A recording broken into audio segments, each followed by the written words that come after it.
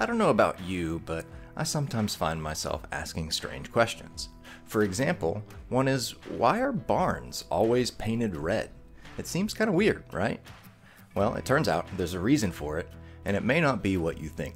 Back in the day, farmers weren't buying paint at hardware stores like Home Depot, Lowe's, etc. They were mixing up their own stuff, often using things like linseed oil, like lime, even milk in some cases, but with one additional ingredient: rust. Yes, rust as in iron oxide rust. It gives the paint that deep red color, but it did something more important. It protected the wood from mold and rot, something that was very troublesome for farmers at the time.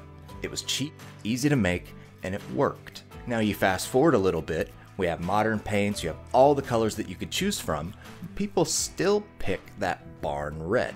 Why is that? Well, at this point, it's become iconic. Red pops against the green fields, it pops against the snow, it's easy to see, it's super recognizable, and over time, red barns just became the thing.